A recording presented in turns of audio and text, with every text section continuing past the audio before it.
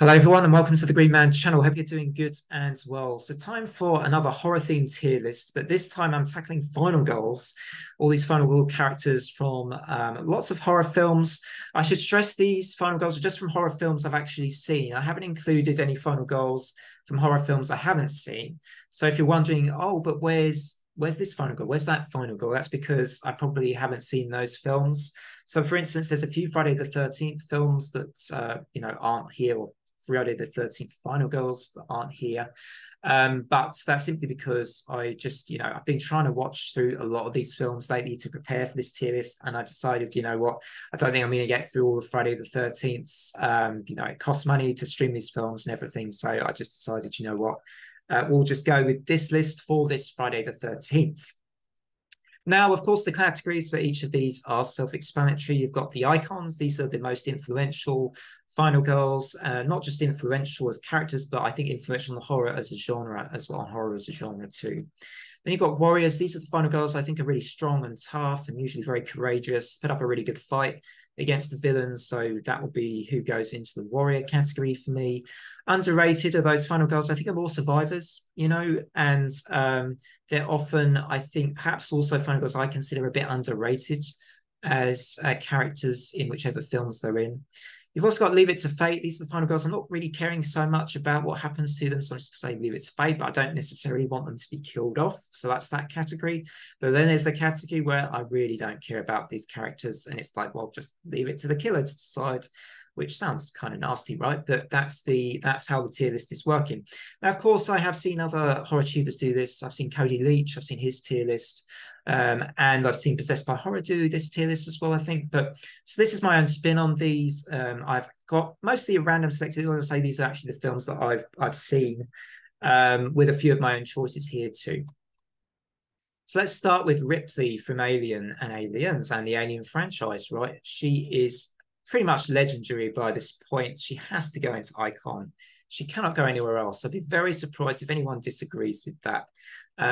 Ripley's great in the first film, Alien, because she's the smartest one there. I think the one that is making, the most sensible decisions, but isn't really being listened to in at times in that first film. But she's definitely one of the most strongest, even though it's her first time in this situation with this awful scenario with this unknown organism, this awful alien.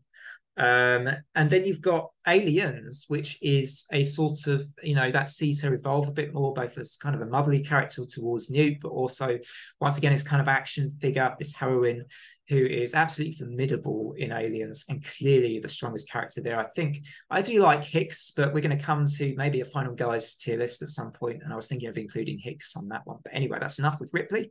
She's definitely an icon for me. Next up, we have Jessie Burlingame from the Wrong Turn franchise. Only seen the first Wrong Turn, and I do think her character kind of grows on you as the film goes on. I like the way she works as a team with Chris, who's the kind of male protagonist with her for a lot of the movie. At first, she's kind of, I'm not big on how she is, but then, as I say, Eliza Dushku portrays her quite well, I think, and you kind of like her more and more as a character as the film goes on. So I think she's underrated. I think she's kind of a fighter slash survivor for me. She becomes more of a fighter as the film gets towards its closure. For me, I think I consider her somewhat underrated, so I'm going to put her in the underrated category. Next up, we have Ginny. Perhaps my favorite Friday the 13th Final Girl, I think, or at least certainly part two is one of my favorite of those films that I've seen. She's kind of genuine. I think she's sincere. She's not shallow, or not so shallow like a lot of Friday the 13th characters are, I think. She's kind of intelligent in the way she deals with Jason at the end of the part two film. So I think she's a warrior. Not quite an iconic figure for me. Again, that may be because I don't regard the Friday the 13th films in that higher, as particular highlights of horror for me, although I do appreciate they have their place in horror history and the slasher history in particular. But yeah, I think Ginny's a warrior.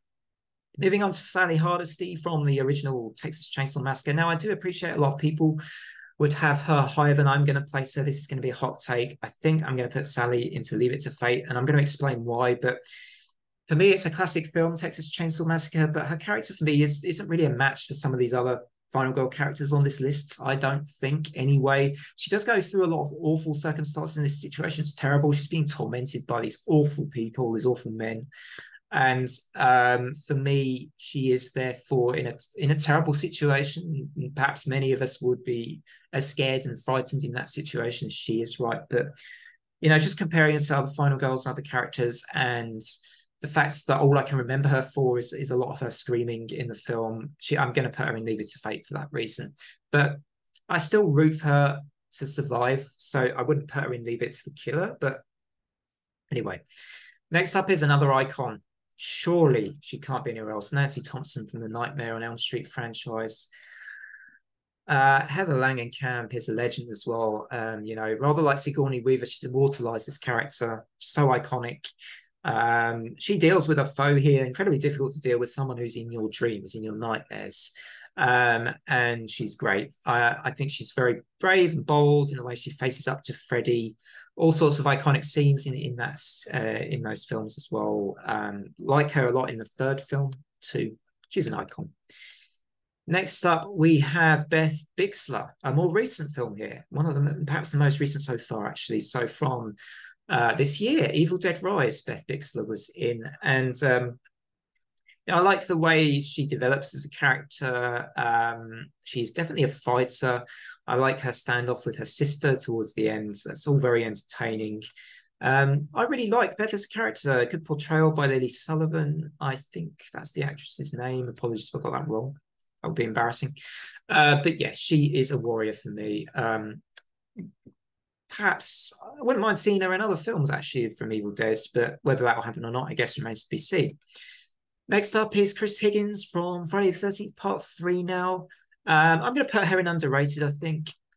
I think Chris Higgins, again, one of these final girls I like more towards the end of the film. I don't feel that she's given a huge amount of depth, to be honest, throughout the sort of start and middle of the film, but towards the end, the way she fights Jason is fantastic, and she really gives Jason a run for his money, and that is what wins me over with Chris Higgins, is her sort of her fight, her performance against Jason towards the end of Part 3. I think she's underrated for that reason. She is a pretty cool Friday the 13th final girl. Next up, we have Erin from the Texas Chainsaw Massacre remake. I think she's a Leave It to Fate, to be honest. So another Texas Chainsaw Massacre final girl, putting Leave It to Fate. Right, so I think she is... I like the way she fights against Leatherface towards the end of the movie, of this one. She does have some character, but she runs into a lot of trouble. In a lot of this film, she's getting her friends into trouble, and she's running around, running into more trouble each time she runs to another place. She seems to run into a place where there's more trouble. I suppose that's not necessarily her fault, but she just seems to get herself and her friends into lots of problems. She doesn't, for me, she doesn't get away when she should be getting away from that whole scenario as it's getting darker and darker. So I think she's a Leave It to Fate. I do like her resilience towards the end of the film and her fight against Leatherface then, but for me, she's not the best of final girls, I don't think. That's not to say, actually, Jessica Biel does a pretty good job acting as this character, but yeah. Next up, we've got a underrated, for me, this is definitely an underrated final girl. So this is Natalie, and she starred in, she was in Hellfest in 2018, perhaps not a very well-known slasher film. But this is a film where these characters, a bit like the Friday the 13th setup, it's very classic slasher formula. They all go to this theme park, and there is a killer amongst the sort of people dressed in, horror costumes and everything. That her friends are gradually killed off one by one in the classic slasher way, and she is the last one, I think, by the end of the film, I think, right? And she is, for me, I think she's got a good head on her shoulders as a final girl. She is sensible. She's a bit cautious as well, but out of all the groups, she seems to me like to be the most sensible one. She's the kind of girl you wouldn't mind taking back to your parents, actually, if I can say that. And she is, for me, definitely an underrated final girl from Hellfest. That's the film. I recommend it if you've not seen that, because it's not a very well-known slasher film. It's quite recent, but she's an underrated one for me. Do I put her in? I suppose she's fine, just there, just behind Jesse Burlingame, ahead of Chris Higgins. So next up, we've got Kirsty Cotton from Hellraiser, from the Hellraiser films. I think she's definitely a warrior. She's almost iconic, actually. Or perhaps she is iconic, to be fair. For me, Hellraiser, Pinhead's sort of my icon as a villain. And I'm not the biggest fan of Hellraiser. I really like the second film and the Vision of Hell in that film. And I do like Kirsty a lot as a character as well. And she faces terrible circumstances. I think she has a really messed up family. Let's put it that way. Kirsty has a really messed up family, and she's very brave the way she faces all these awful situations. So she's at least a warrior, therefore. But for me, I think perhaps not quite an icon. I don't feel the impacts with her, maybe as much as some of these others that I'm going to come to shortly as well. In fact, one up next, Laurie Strode, straight into icon. Of course, one of the ones that started it all. She's iconic partly for that reason, from the original Halloween film. And I love Jamie Lee Curtis, the way she's developed that character over the course of the franchise as well. So for me, undoubtedly, Laurie Strode is an icon. Next up, we have kind of at the other end of the scale of the Halloween films. I have to say, Sarah Moyes. This isn't the best of. This is a terrible film, and to be fair, that's kind of the main reason. I don't really think this Final Girl is very good either. Halloween Resurrection is really bad. I mean, it's very shallow. It's kind of from that early 2000s era where you had a lot of those films where, the cast are kind of beautiful, but there's not much depth to the story. There is just, this film is really dark as we can't really see much in it with what happens in a lot of cases too. So it's not even that entertaining, and it's just pretty bad. I mean, it's kind of bottom of the barrel of the Halloween movies for me. And her character, you know what? She just doesn't have that much screen time either. There's screen time with these other weird characters, or shallow characters too. But yeah, I don't really think Sarah can go anywhere else but leave it to the killer for me. Just because the film is, you just want it over with, really. I think for me with that film. If you like Halloween Resurrection, okay, power to you and everything, but not for me. Next up, we've got Lauren Rivera's Sienna Shaw from Terrifier 2. The Terrifier films are really brutal. You have to have a strong stomach for them. They're extremely gory. But I love Terrifier 2. I really like it because of Sienna Shaw and Lauren Rivera's portrayal of Sienna. I also like, actually, Elliot Fulham's portrayal of Jonathan too, the brother. I think the way their relationship is developed and the characters developed provide for really strong scenes later on in the film. I really like Sienna as a person as well. She's certainly got a bit of an innocence to her. She's got a strength to her. Again, one of these final girls that faces very traumatic circumstances within her own family, having lost her dad. And I love the vision of her, or the sort of visual of her dressed as a sort of Valkyrie angel, which is just something really quite stunning. But the depth of her character is for me, actually, she wins you over more and more. You're completely invested in her. By the time she faces Art, you're actually really rooting for her to defeat Art the Clown, and she is definitely a warrior at the least. She, for me, could become an icon with time, but it's a bit early to say. I actually think Cody Leach said something very, very similar, and I just feel exactly the way he does about Sienna. I think she's got real potential. Definitely a warrior for the way she faces Art the Clown. Next up, we have Alexa Woods from Aliens versus Predator. Not a film that is well regarded. I know it's sort of hated on quite a bit, actually. I like the spectacle of the film, though, and I do like Alexa a lot. I think she's actually a warrior. Now, she might not be in a very good film, but I like her character a lot, and I like what she deals with, the way she deals with it.